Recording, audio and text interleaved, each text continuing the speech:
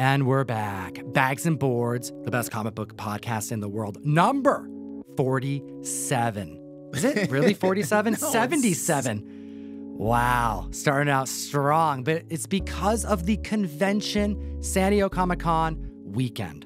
You know, it's 2 weeks back, and I am still tired from it, but it was such an amazing convention. And Ryan, you went, and the Golden Age Guru, who's also at the table, also went. Hit the like and subscribe button. We have a lot of fun stuff to talk about. I want to get to like destroying comic books in this conversation. I have a surprise at the end of the show that neither of you are aware of. But first, Jeff, you were actually set up at San Diego. You got one-on-one time with comic hunters, dealers, artists coming up to the booth, buying stuff. What was it like? I mean, look, San Diego Comic-Con had extra energy this year. It really did. It really did. And we've talked, we've heard, not having people disappear from the show floor to go get those signatures or announcements, or just photo opportunities with with actors and actresses really helped keep the energy constant for the entire time. And that doesn't happen. I mean, the general swing at a convention for an exhibitor is not even always high. There's just like a decent energy. And then there's real lows because it just gets quiet because you just know something's going on and the floor is empty. Have to assume it's because of the writer's strike and the actor's strike. 100%. And that's what I was insinuating to earlier is just that people just stay there. And they had a few extra bucks. And I haven't seen a convention where people were digging through the boxes in the front just to get back issues like that for probably 8+ years now. Originally, I thought it was maybe 5 years. And then I started really thinking, when was the last time people were really digging for these back issues? And it has to be at least 8 years where people are trying to fill in holes. Key books, there was the keys that people were speccing on, and people were still buying keys. But the back issues, it was really fun to see people digging through those books. I went digging. I got like my favorite character in all of comic books. I got Sinestro's first appearance in Green Lantern number 7, I think. I'm not even 100% sure what number it is. I'm just trying to acquire every Green Lantern issue ever, and I finally pulled the trigger on a low-grade copy of the first appearance of Sinestro at San Diego Comic-Con.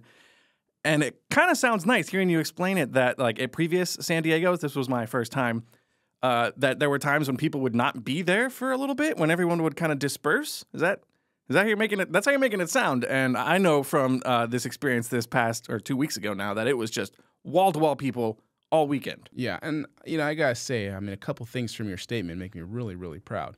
First of all, I feel like a mama bird who's pushed his little bird out of the nest to fly, because I believe there has to be at least 1 or 2 podcasts we've done where you said you would never own that book because you didn't think you would ever buy a key book like that. And I think only in like the last 3 months, that's a short amount of time, you are now buying the first Sinestro. And I opened it up first. You want to know something to even like inside. To even compound on that? Upon entry of this room, because we're going to get into some coverage about this brand new independent company. Spoiler, Ryan's wearing a distillery shirt, but he has a comic book to talk about this publisher. And he said when he was taking the pictures of it to prep for the show, he doesn't want to open the comic out of the bag because he wants to submit it. Oh, that's interesting. We should talk about We'll get into all that later. Yeah. That's a whole segment. Hey, we're going to wait on that. All right, so stay tuned. So that's amazing. Okay, but I also think it's amazing that was in a back issue bin, Green Lantern 7. I wish I remember. I should remember who sold it to me because they had a very, very great booth with a lot of really, really pretty Silver Age books.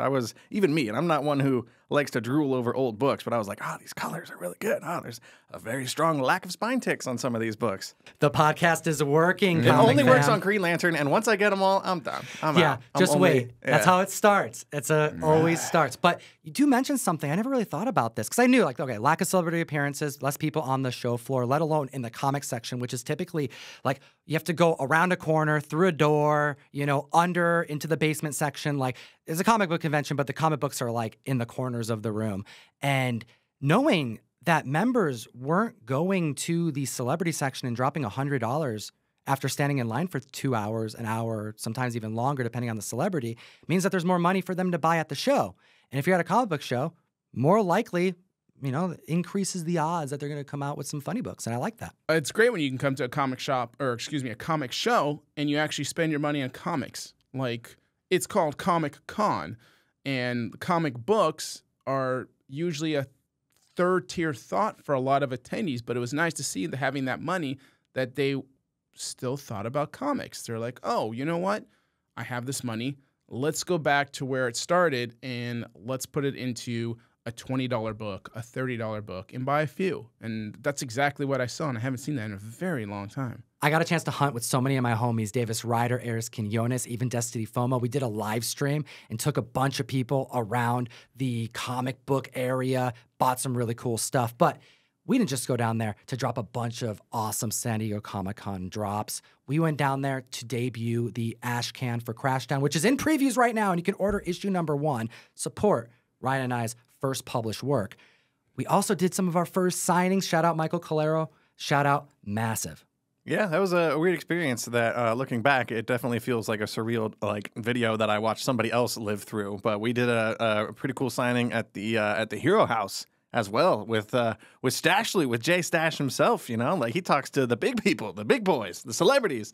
And it made me feel pretty cool. It was a cool time. Yeah, it was nuts. We were sitting next to like Aaron Bartling doing signings at one point, sitting next to Drew Zucker at one point, Soza Micah, just like hanging out with these amazing creatives and kind of getting a taste of what their day was like. We also chatted with Todd McFarlane a lot. Yeah, he's not kidding. We had several different conversations with Todd of varying relevance to comic books. He got into some weird topics that I wouldn't think somebody would talk about. We should talk about one of those topics. Do you dude. want to? You want to tell that story? Dude, he tells that story to so many people. To strangers, like the first time he meets them. So yeah, I guess we can. A little bit of like Gary V vibes in a good way. I love me some Gary V, but like he's definitely someone who likes to inspire people when he has a brief moment to chat.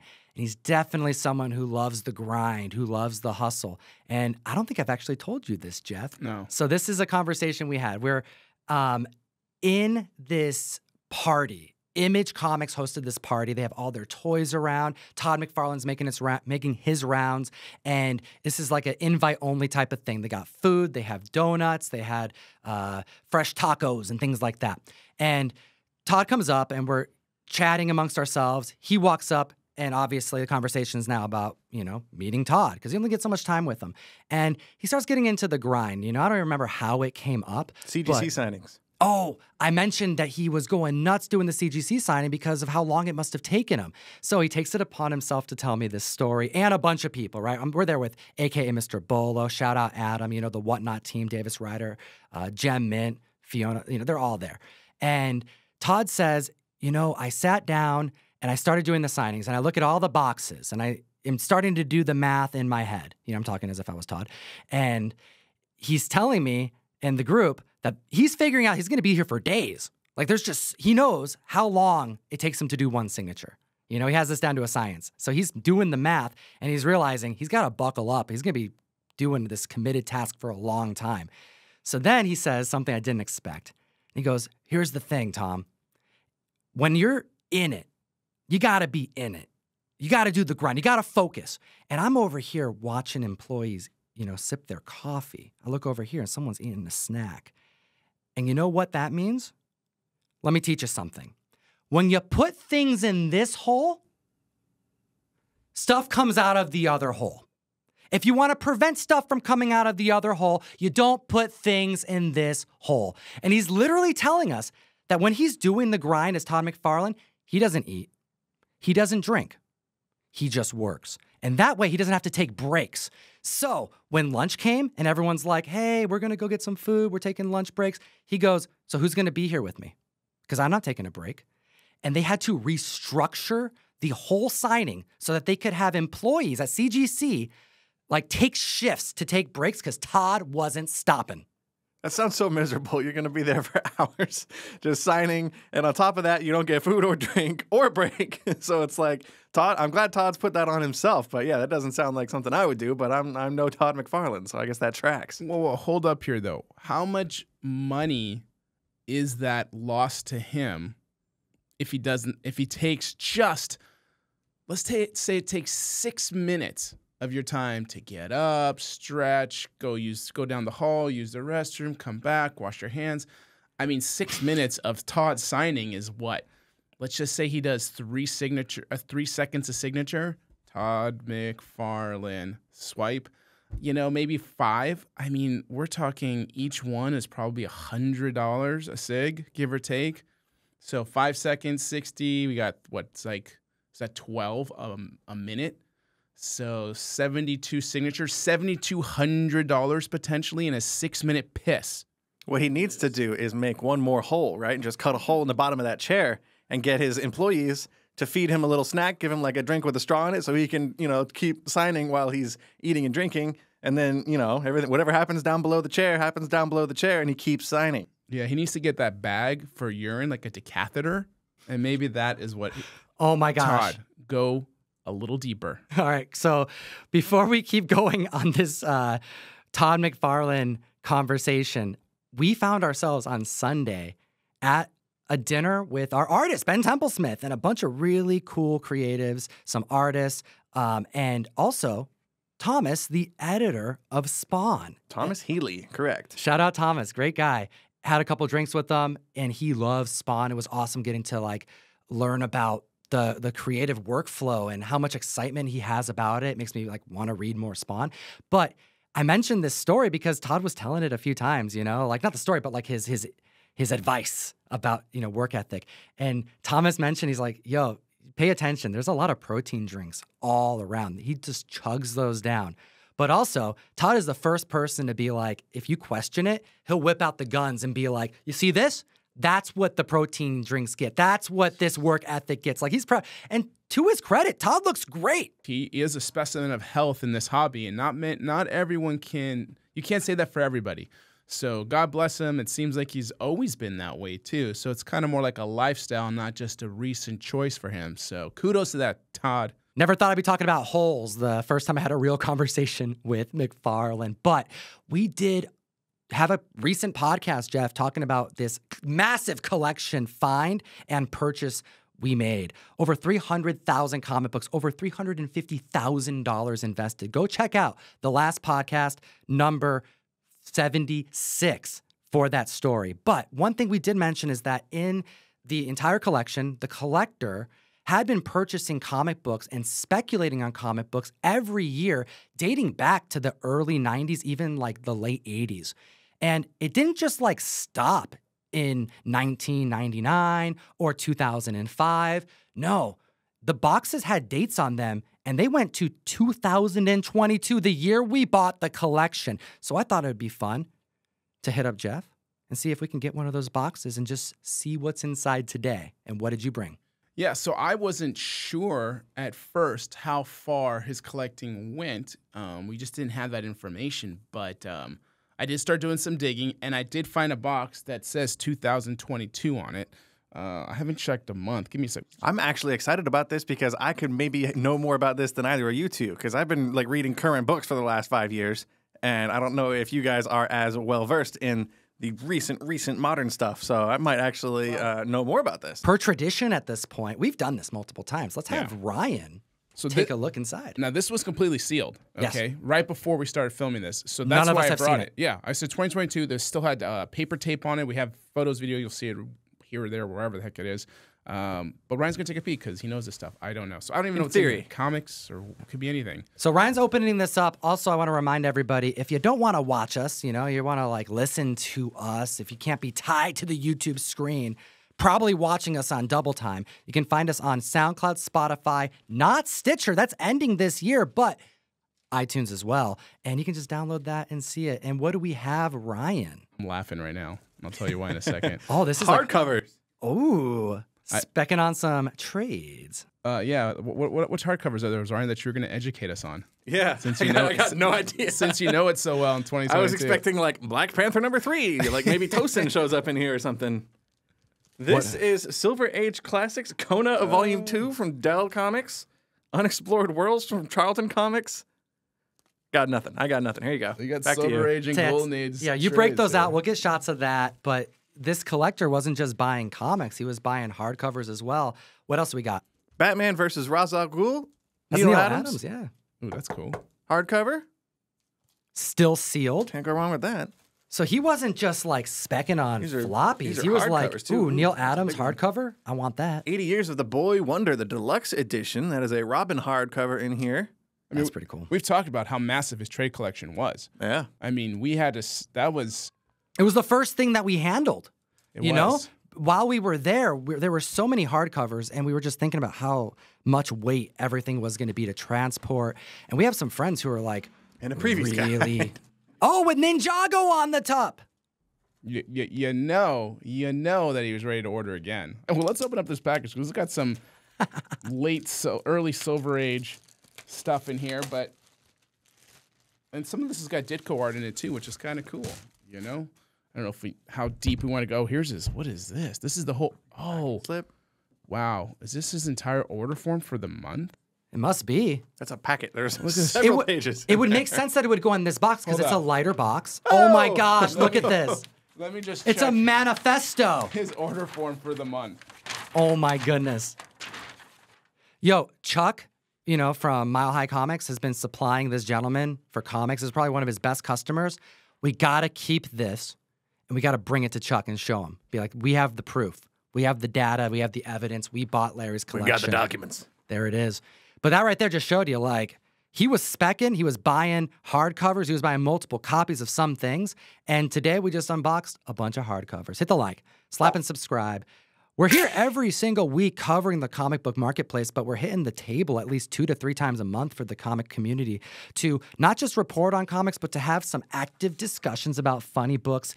And Ryan, you're wearing this shirt. And I was really excited to see that you wanted to talk about this because I know very little about this brand new independent comic book company. But what I will say is I walked past their booth at San Diego Comic-Con and I was impressed. It was clean. The marketing was so crisp. I'm like, wait, what company is this? Yeah, it's brand new. And to find out that it's a comic book company, I'm like, okay, I'm in. Like, what's going on here? And then I saw some of the creative names: Jock, Zack Snyder, Scott Snyder, not Zack Snyder, different Zack, different Scott, different Snyder. Mirka and Dolfo was on this list. Like, spit your shit, Ryan. Yeah, no, I've been on Distillery since they first announced, I think back in like April or something, which is when I received the email and pre-ordered this limited print run shirt that says like founding fan on the arm here. It's got a list of all the creators. Tom barely mentioned a few of them, but that's all on the backside. But yeah, the creators involved with this are extensive and extremely, extremely impressive, which is the main reason that I even kind of noticed or cared, to be brutally honest, in the first place.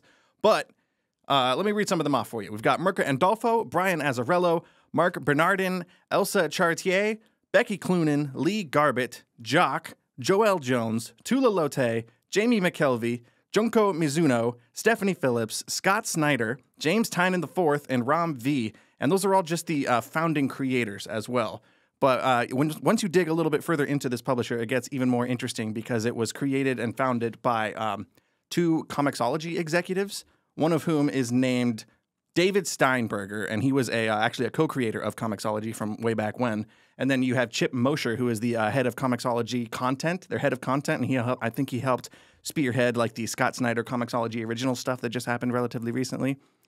But when you start looking at Comixology too, and Amazon bought them out like, I don't know, within the last decade or so, and last year specifically, Amazon made the really foolish decision to kind of merge the platform Comixology with like the Kindle platform, and those two don't really mesh very well, and Comixology kind of just got gutted. And it's very, very unfortunate, and it's very difficult to, you can't buy things on the app anymore. You have to upload a separate Google Chrome and like download and purchase your products through a completely separate, it's a whole mess. It's not a fun app to use anymore, and I was actually a really big fan of Comixology.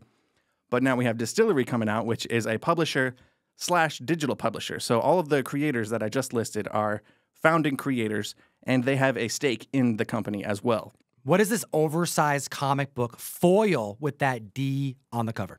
Well, this D stands for Distillery, and this is a convention exclusive, a San Diego convention exclusive. It's called The Devil's Cut, which is a one-shot that features 11 different stories in here from the creators that I just listed earlier, and it's only going to be printed once. It was in the catalog a couple months ago, and I pre-ordered every variant that I could because I'm a little bit obsessed. And yeah, it's not going to be printed again. There were 2 different San Diego exclusive variants. I got the more expensive one. I didn't want to get both because it's very hard to transport a magazine book on an airplane if you don't have the right store folio. But I really want to get this graded. Okay, hold up.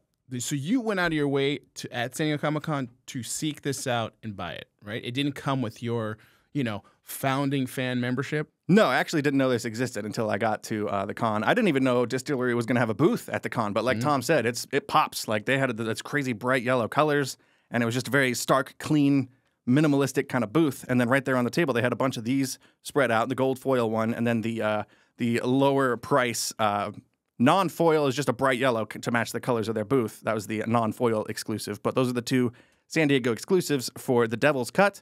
It's the only way to read the Devil's Cut right now. It doesn't officially drop until the end of August. But I went through last night super carefully with two gloves, which I don't usually do. And I read without trying to crack the square bound. I read everything in there, and I took notes. And yeah, I'm a little obsessed. But I have a lot of faith in all of the stories in here. There were 11 stories, and 8 of them are going to be spun off into ongoing titles moving forward. I also haven't even gotten into the digital aspect of Distillery because they are going to publish books through LCSs like the normal way, but there's also going to be a digital component where they release the issues on their website for 1 week only. So when issue 1 of one of these series drops, you have a 1 week window to buy however many copies people want, and then that's it. You cannot buy them from Distillery. But you are able to resell your digital copies on the Distillery platform to other people who maybe missed the boat and want to get the digital copy later, especially if it's a low physical print count and you can't. They're trying to adapt the physical collectability resell market, secondary market nature to digital. You want to know what that is eerily similar to? But not like an NFT? Exactly. Yeah. They specifically steered away from that, which is another reason I'm a little more excited because I'm not on that train. Yeah, I mean, the thing I don't like is them taking away from paper to digital. I mean, if they're not taking away; they're doing both. It's going to be joint release. I thought you were just saying they're trying to curve people into that, especially for the secondary market of people wanting a copy of this to read it. So it sounds like we're not going to reprint this. So you have to only get it digitally. I believe they're going to they haven't said anything about not reprinting anything. I think if a book sells out, I'm pretty sure they'll do like second printings or whatever publishers normally do. But as far as the digital copies go, there's going to be a 1 week window where you can buy it for cover price, I assume, from the Distillery website. And then if you miss the boat and you want to buy it from somebody else, you can sell the copy you purchased that week to somebody else, and the creators get a cut of every sale that happens after the fact on the digital side. Mm-hmm. I've heard that for digital NFT art like that. So you're saying that's just for the digital aspect of it. It's just a one-time release. You get it when whatever free comic book or whatever Wednesday comes out for digital. Correct. That's kind of cool. I dig that. It kind of does like almost the opposite of what you thought he said. Yeah. Because most of the time, if you have it digitally, you're doing it after it comes out on Wednesday to kind of preserve the LCS grind so that they can sell their copies, people can read it physically, and then eventually, if they want to, get it digital so they can not have to acquire the comic books one by one to read the story. But in this particular case, they are actually limiting the digital acquisition to such a small amount of time that it kind of creates it as its own collectible, which is one thing, but it also then makes it so that you really want to get the physical as well. I dig that because instead of just having something like Comixology where you're just buying the book and it's just a digital version, this is actually a collectible version that you can have for the cost of, what is the cost? Is it like a normal price of a book, or is it something more? I assume it's going to be a little more than a regular book, because at least the Devil's Cut, the preview, it's almost like a preview ash can, if you will. It's definitely magazine size. It's bigger. But I don't know the exact price yet on the actual standalone series. I'm assuming they're going to be more than $4 though. For the digital? Probably. I would assume they match the digital and the physical prices, similar to what Comixology did. Mm-hmm. But yeah, Comixology, you could just go on and buy an issue anytime. This is like the inverse to what Bad Idea does, in that they will never make a second printing, third printing, fourth, etc., like other publishers will do. What they'll do is they'll release issue 1. That's the print count. That's the release. And then they'll make a not second printing cover. They literally put that on the comic book, and that they are very outspoken about going back to the well and just reprinting as much as they need to meet any demand that there is for the comic. But knowing that it's not a second printing means that there's not a limited amount of them because they didn't go back to press one time. They can go back to press on that anytime.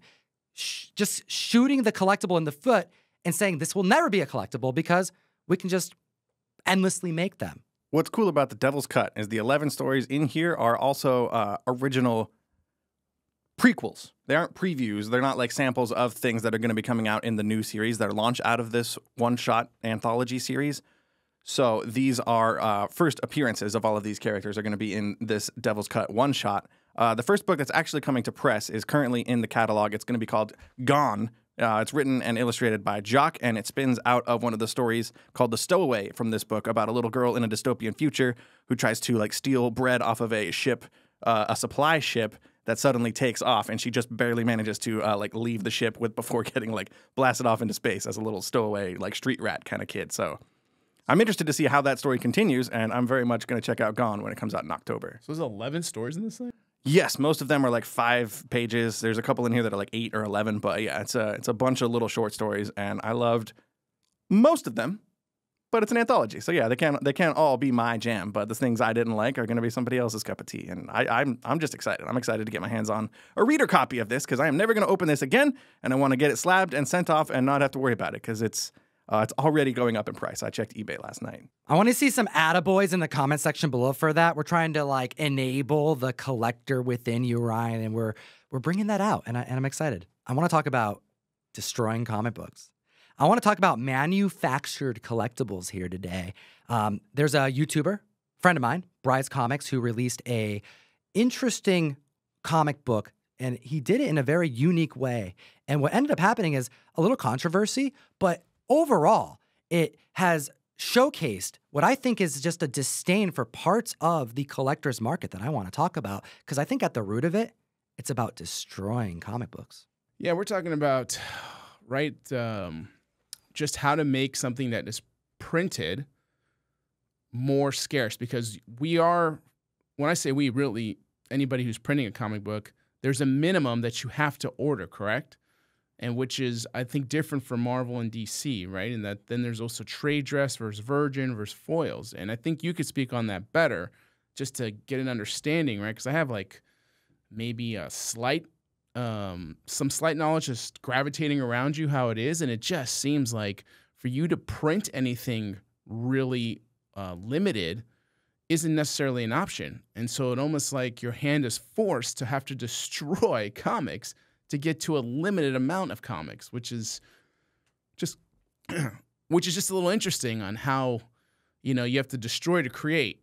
And it's so I don't know, maybe you can go deeper into it because I'm not even sure on all the numbers. Can we dumb it down real quick for like the Ryans in the audience here? Because you guys are talking specifically about store variants, right? And like any LCS owner is able to just order like 8 copies of Moon Knight that week, for example, right? Like there's no minimum order requirements for regular books through a local comic shop, unless you're talking about like 1 in 10s, 1 in 25 ratio variants type thing. But if somebody wants to order 13 copies of the Avengers, they're not going to make you order 3,000 copies just to run your shop, right? That's a different conversation. Correct. Yeah, we're talking about store variants. It's an option that, those who have an account through Marvel to be able to bring to press something special for themselves, something that otherwise wouldn't have been made, or at least wouldn't have been made by them. So they team up with an artist, they work with the publisher, and they make something unique, a variant cover. And the print counts are different by publisher. And rule of thumb, if it's like a smaller publisher, you're going to be looking at like between 500 and 1,000 minimum print run. And that includes the different versions of the cover, trade dress, virgin, color splash. Foils can be a little different, depending on the publisher. Those are more expensive to make. So those are typically a lower print count. The big, giants, Marvel and DC, you're looking at to really go full swing with trade dress and virgin, upwards of needing 4,000 on the low end covers produced. If you're looking at foils, the sky's the limit with some of these things. There's Marvel comics that have come out. I've seen print counts. I have yet done a foil Marvel variant myself. I've bought some from my homies, but I've never actually gone through the process where I added that to my order. But the print counts that I've seen others release, 3,000 trade, 1,000 virgin, you have to assume that unlocks each other, right? In order to do the virgin, you have to do the trades. I assume in order to do the foils, you have to do that 4,000. And the only print count I've seen over at Marvel right now that other stores have released was 3,000 foils. So you're talking a 7,000 print run, one cover, 3 different options. That's a crap ton of books. So I don't know how you move that many books. So obviously scarcity has to play some factor in here. So like break it down for me. Well, basically, right now we're seeing a lot of stores like combine efforts. I do a lot of books with my homies, Davis Ryder, Sean from Carnivore Comics, BTC, because it's 7,000 books. Like even like Midtown would have trouble moving that many books, right? And also, we shouldn't say 7. We should just say around the 4,000 marker, because that's going to be like 99% of those higher end, big, Marvel DC types of books. That's like public. People can look this up. They can see it online and just the print counts that exist because no one's looking for more. They're trying to fight for less. And I think that's an important part to distinguish because I think the first part of this equation that happens that leads to the destruction of books is upon arrival, there's going to be damages. So the number's already fluctuating. So you got to start with that. You're not going to ever really have 3,000 perfect books. You're going to have books that have torn covers and books that you're never even going to want to break out to sell. So, 3,000 is almost hardly ever the true number. It's always going to be less. Wasn't there a time when like a forklift drove through like a whole case of comics for the mail call one time and like it totally obviously destroyed that whole case worth of books and like, so yeah, like you're destroying stuff intentionally or not, like right out the gate sometimes. Yes, and going through a process of getting replacements, each publisher has their own thing, but many publishers will require you to actually like tear the cover of the damaged copies to preserve that print count. And some will even make you ship them those covers back to the publisher so that they have the proof that it happened. And if they don't get the right counts, they'll charge you for those books, right? So there are processes to this. On the other end, as far as like just straight up getting rid of books, the books that I can think of where we've actually had to destroy where we didn't necessarily have to do it was because of, I'm trying to think like the most recent one. I would say 300, the 25th anniversary issue number 1. The virgin minimums of that book were 500, right? And I knew upon arrival we were going to have damages, probably 25, maybe 50, maybe 100.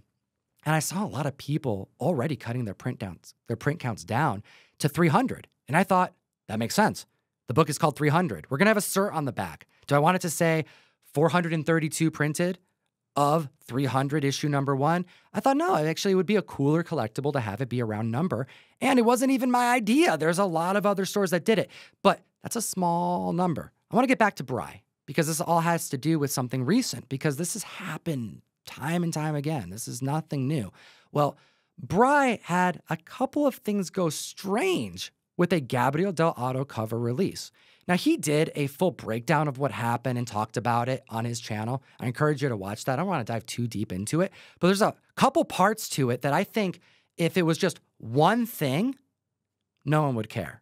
If it was just one of the few things that went wrong, rather one of the few things that people, could complain about. But because there was a few things, it kind of all compiled to a lot of conversations about this very topic, destruction of comics, retailer variants, and how they're sold. This is the part of collecting and business that is either going to rub you the wrong way or it's not. This is where we got the mystery boxes things and people manufacturing scarcity for comics to make something, creative and fun for the hobby. So there was, Amazing Spider-Man 26, Gabriel Del Auto cover, and there was 480 that were put aside, if you will say, that were to come back 9.8. And that was a print run of 3,000 for the trade dress. Now, there was a virgin version that's only going to have 29.8s or better, okay? But the person who gets to decide what happens with those books outside of the one who made that cutoff line is the company that's going to destroy them, which is just interesting because I never knew that was a service till recently. So CGC will take an entire 3,000 book run and you let them know that you need, let's say, 480, like in this situation, 9.8s or better, and they will destroy the 2,520 copies for you, and or the 980 if you're doing the virgin, which is fascinating to me. So the goal with this is to make a very low print Gabriel Del Auto cover. Like out the gate, as someone who doesn't do a whole lot of grading, but has already admitted this very podcast that you're going to be dabbling, Like, what are the things that you think of first? Because I can completely empathize with people who are like, wait a minute, CGC, the grading company, is the one who's doing the grading and the destruction. But also, who else would you want to have it done by? It feels off. It feels off because if you're going to send that many and they're going to be like, okay, cool, we got 489.8s or better, but we have all these other ones that didn't get that high of a grade, or like maybe they did. Maybe you got all of them at 9.8. Oh, they probably didn't even get to them. They go through until they find the high grade, and once they get that number, they toss the rest. So there's some part of me that's like kind of winces when I think about like perfectly fine comics, especially beautiful Gabriel Delato comics, just getting trashed because you're meeting a specific arbitrary number. But at the same time, are they supposed to the other alternative, I guess, is CGC sends those back to you as the client and then you destroy them and then send them back to Marvel too? Or like, it just feels like the other option would just be way more of a headache and a runaround. Well, there's no reason to send them 3,000 if they're not going to destroy them. The traditional way to release a book and get 9/8 out the gate is to send a stack of books that you want, and you send it in for like a pre-screen where they'll grade a certain amount trying to get that to you. And whatever that amount is, once they hit it, they'll reject the rest so that you don't have to pay the full cost to get back lower graded books. But you wouldn't send them the whole print run. In this case, this is for the sole purpose of this comic only exists in this form. There's only 480 of them in a trade dress. There's only 20, making the entire print run 500. Knowing that means that 3,500 comics had to be tossed, I think is already something that, as you said, makes you wince a little bit. You're like, I don't know if I like that. But hey, I'm someone who threw away at least 100 300s to make it a 300 round number. It's just different ends of the spectrum. But I want to get into why that bothers people, but also compound this with, this has been done before. It happens all the time. But because this Gabriel Delato art was realized after the fact that it has been used before in Marvel Italy, in production for like a graphic novel, I believe, a foreign comic from like the early 2000s has used this cover, and that coming to light, not being realized that this art has been used before and is old, I think it compounded the issue. Yeah, the disconnect between foreign versions or company brands that share the name Marvel is interesting. Okay, and it's not a surprise that they're not all communicating with each other, because this was what Marvel Panini or something along those lines that put this out in 2004, and 20 years later, it's resurfacing now as being pitched as a new cover through Marvel, US Marvel, who didn't even know probably. But also there's like this whole other component on here that these were sold in Bry's mystery boxes too. So that's like, what do you get, you know? Was it a guaranteed? Is it like a one per box thing with the box? Yeah, one per box. You get the 9/8 trade. Okay. You may get the Virgin, and that's how they were all moved. They sold out real quick, especially because he also adds other things in there. There's chase books, etc. But in this particular case, there was a manufactured scarcity for this book. And really, when you go down the line, it's not wrong to destroy books. Like, that happens, you know? There's a part of the hobby here where you're creating the scarcity. But then also, you're working with artists who have control.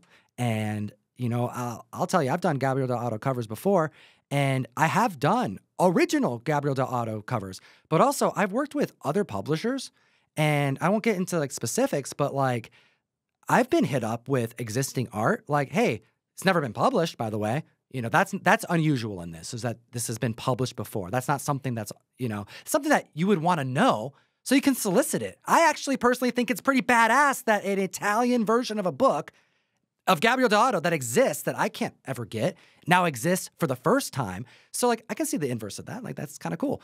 But he sold it as a mystery box because everyone was guaranteed one, because there's solid numbers. You can guarantee something, and you're guaranteeing something cool. Yes, the book spiked up in value. And in regards to Gabriel Delato's, like, you know, place in all this, he's a very popular artist, you know? You got to get in line to work with him. You know, as far as like working with these great individuals, this very talented individuals, the grind is like trying to make that magic happen, sometimes for years. I mentioned the Invincible cover that I made through Skybound. It took me over a year to get that done, and it almost didn't happen. You know, working with Gab for me took me years to make happen. And I did it with the homie, shout out Sean from Carnivore Comics. We made this badass House of Secrets 92, first appearance of Swamp Thing. But it took a very long time to get it done. And Gab had to be like about the cover. You know, he says no a lot, but he was inspired by it and he did it. But there's also a lot of creators that are just making a bunch of stuff. You know, I've worked with publishers where it's like, here's multiple pieces of art that we said no to. These are the ones that we said yes to. And they're kind of like renditions of the same art. They're just like, the character looks a little bit better in these versions, so you can pick from these two.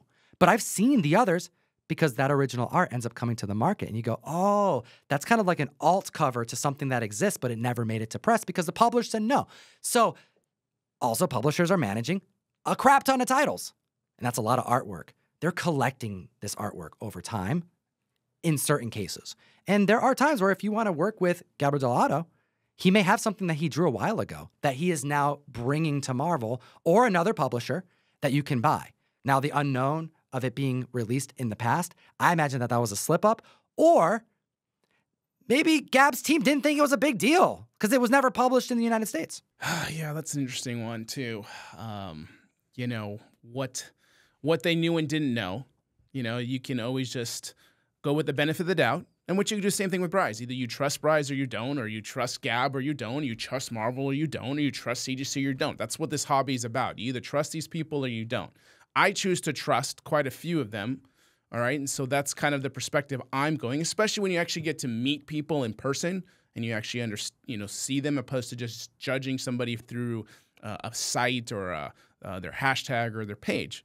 So that's just kind of the way I choose to go with it. And, you know, like I said, some do and some don't. So it's this interesting factor because that's the four things, right? CGC destroying books, right? The 9.8 assigned grades, the mystery boxes. It's all this crazy perfect storm of just things that people can all really hate all at once. And it just relives itself.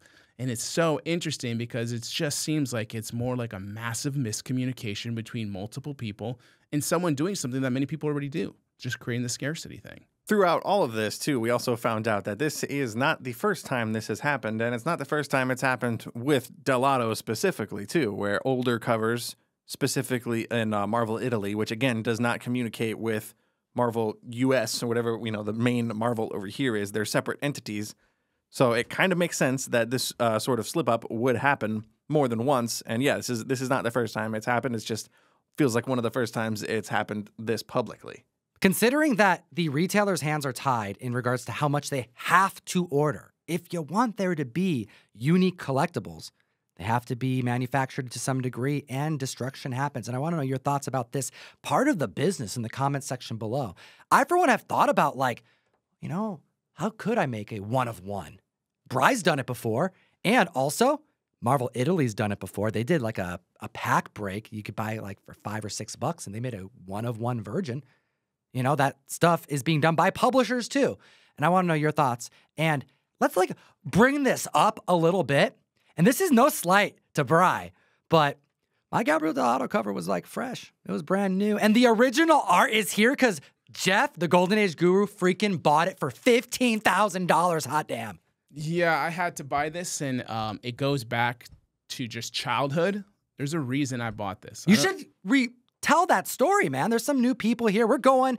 Yeah. All right. I don't know this story. Yeah, you don't know the story. There's a lot of new people here. We just hit 60K on YouTube, so that's pretty cool. By the way, let's get to 100K this year, guys. There's a lot of people who don't hit that subscribe button and just watch. Listen, we're in your feed already.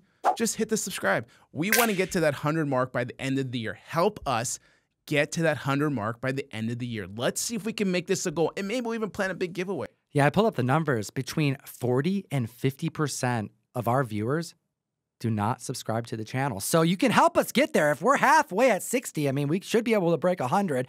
And Jeff, tell us about this Swamp Thing story, because I happen to know this is some of the earliest like big comic purchasing that you ever did. Okay, so this is kind of why I gravitated to this artwork, okay? When I was younger, there was a TV series for Swamp Thing. Ran for about 3 seasons, 1990 to like 93, and I think it was on USA. I think there was even a movie too, like Return of the Swamp Thing. Anyways, I was a big fan of that, all right? I didn't really know the comics yet at that time. I just knew the character through TV, and I started collecting comics around the early 90s, like heavily. About what age? Let's see, I started high school when I was 12. All right, I was like young. And so along that time, I started going to conventions. I mean, conventions were just so much easier out then, you know. Like I met Stan Lee with no line, and you could walk up to the guy and talk to him for free and get an autograph. I mean, this was that type of time. And I remember me wanting House of Secrets 92.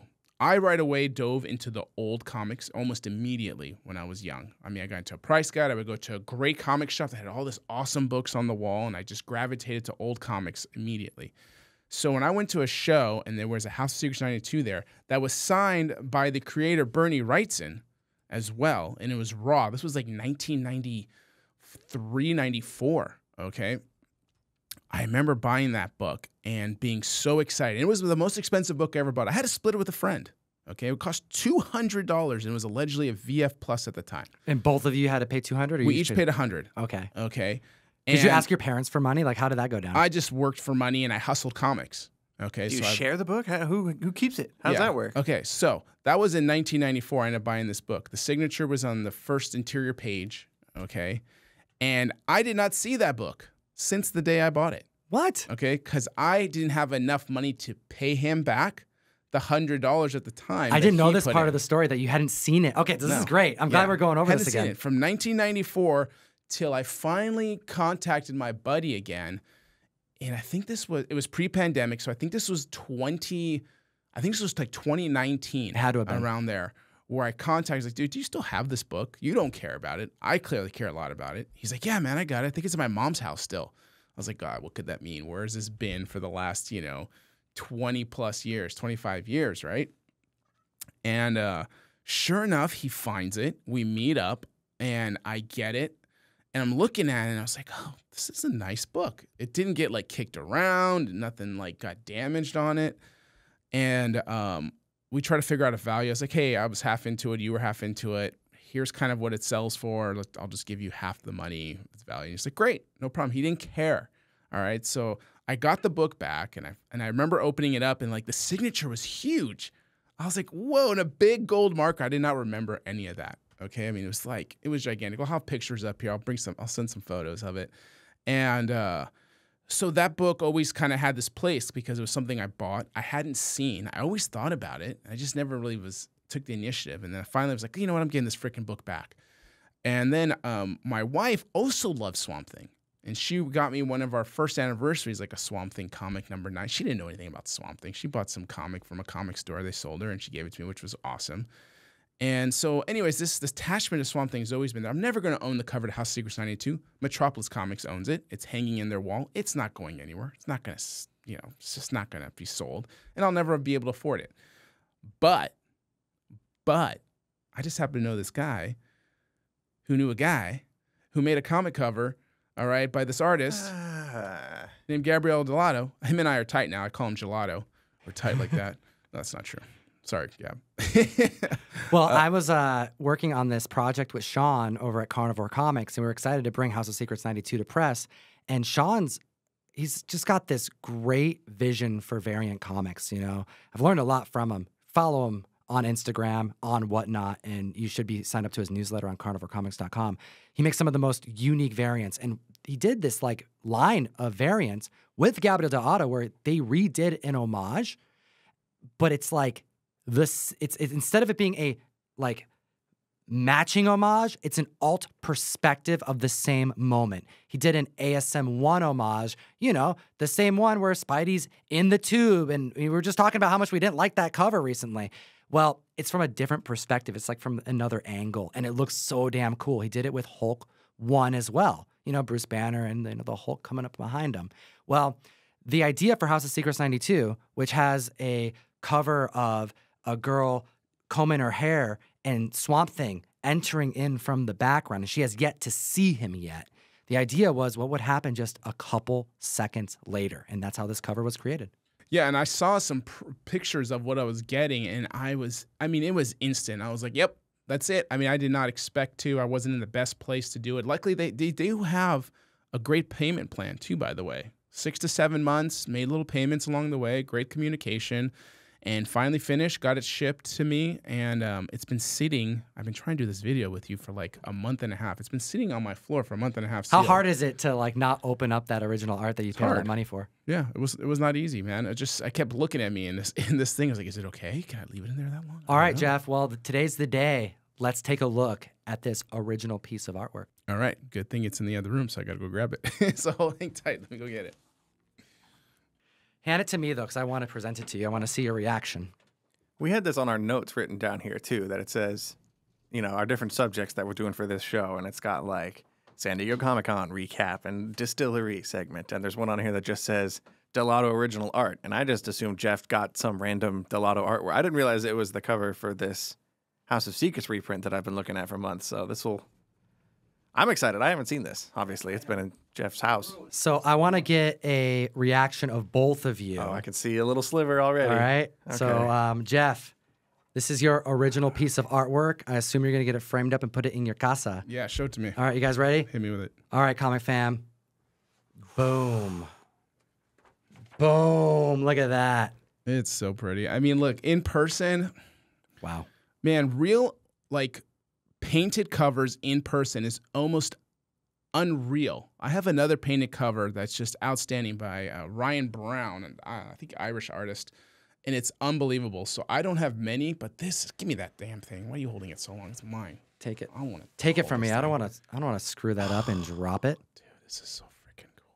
Yeah, it's pretty gorgeous. There's a whole aspect that I want to bring to the mic talking about, in regards to variant comics. It kind of all fits in where painted covers versus digital, it's almost as if there should be some type of like different value assessment, because I think of someone like Johnny Desjardins, right?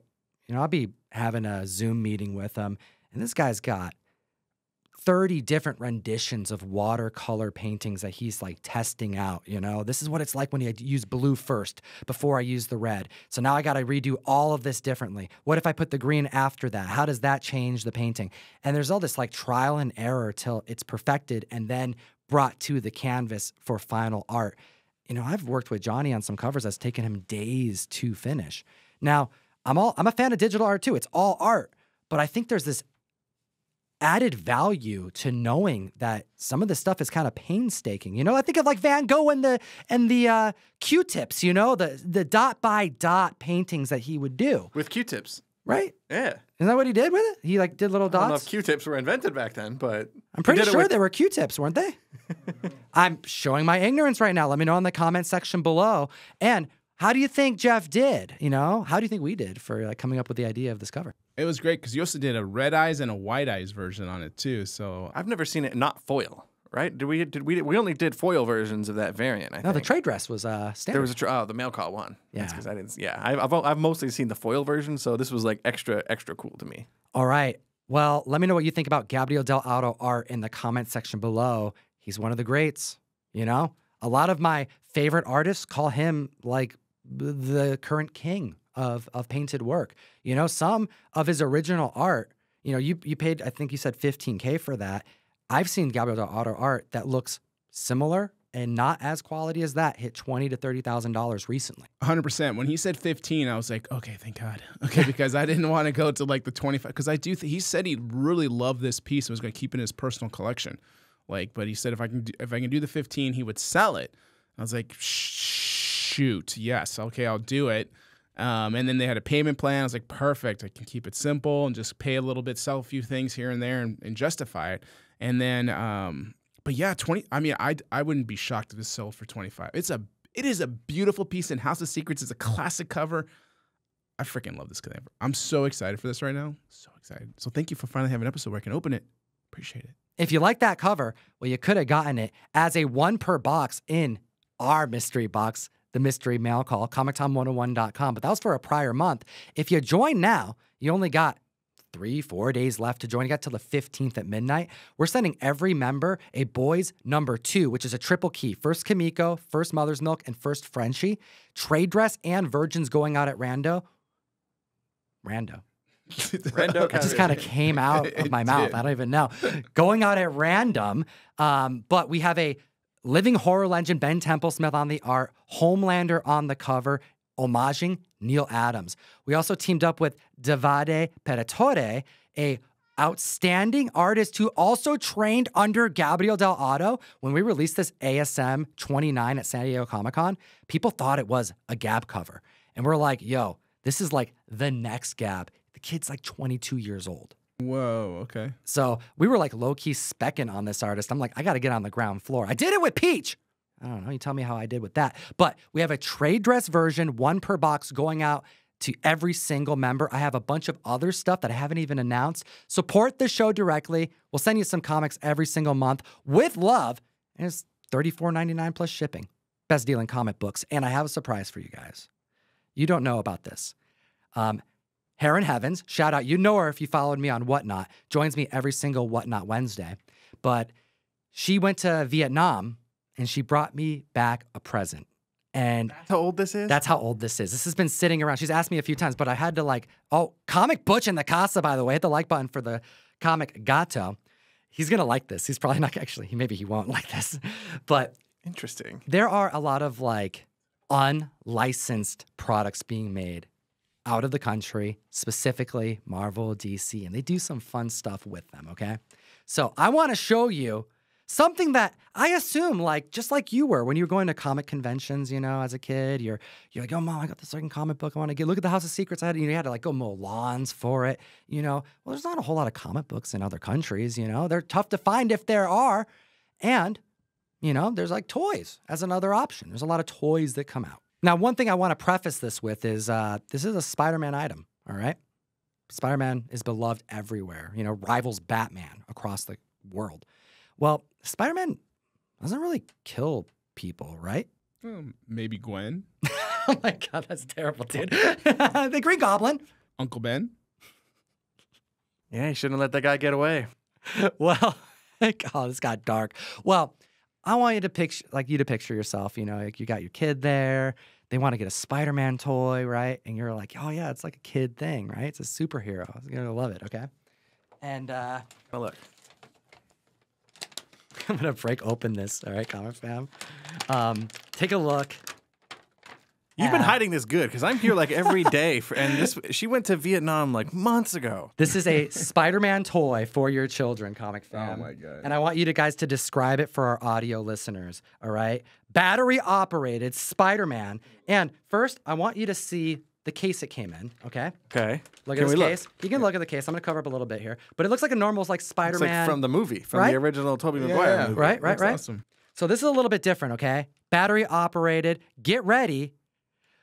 Duck and cover, because Spider-Man's ready to shoot ya. Spidey doesn't swing, he military crawls? Which is terrifying. What are you seeing, guys? Talk about this amazing toy that you can get your children.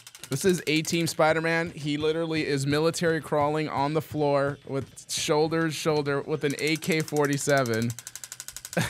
He's rat-tatting the enemy. This is amazing. So yeah, he's just crawling across the table. He's got a gun, and yeah, the tip of the rifle is red. It actually lights up red. And I just thought this would be a cool thing to see, you know? People experience our superheroes differently in other countries, Comic Fam. You gotta just be open to the diversity, yo. I have never seen Butch voluntarily like jump off the table in the middle of a recording. He loves being up here with us, but we scared the crap out of him just now. What do you think about this, Ryan? This is amazing. I think we need a whole line of these guys.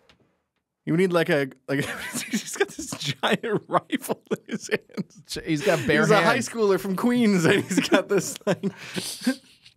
I don't even know what kind of gun that is. It looks like something the Punisher would use. It's got a big scope on the top. Dude, like after Gwen had her like just terrible fall and tragic accident, I'm surprised that Peter just didn't say screw it. He's got a knife on it. Oh, he's got a knife on his like Rob Liefeld pouch. Yeah, he's got a big utility belt, and there's a huge like combat knife just strapped to his back. This is a different kind of Spider-Man. Dude, it's basically spider boots, a spider shirt, no gloves. He's got bare hands, and then like some jeans, blue jeans. Also, the eyes are way too far apart. They clearly just like re-sprayed some kind of like G.I. Joe or something they had. But Yeah. like, why did this pop in their head? Like, why do we need AK Spider-Man? Make it the Punisher. This would have worked a little better. But you know, Spider-Man sells so much better, and you're right. You actually hit the nail on the head. These toys are typically repurposed. You have the mold, and I've looked this up because, you know, crash down. I want some toys, right? Like, how much does it cost to make a toy? Well, you have to make a mold, and the cost to do that is, you know, for some companies between like $5,000 and $10,000. So to commit to something is expensive, which is why some toy releases, you'll see that a lot of them are like the same size. There's little parts of the characters that are different, but overall, if you strip it down to just like the bare bones, yeah, you know, maybe you can reuse the body. You can reuse this arm for another character. And in this case, it looks like they reused like a G.I. Joe and just made him Spider-Man because it sold better. I want to know your thoughts about this in the comment section below, Comic Fam. And you know what? As always, Geek responsibly. Enough said.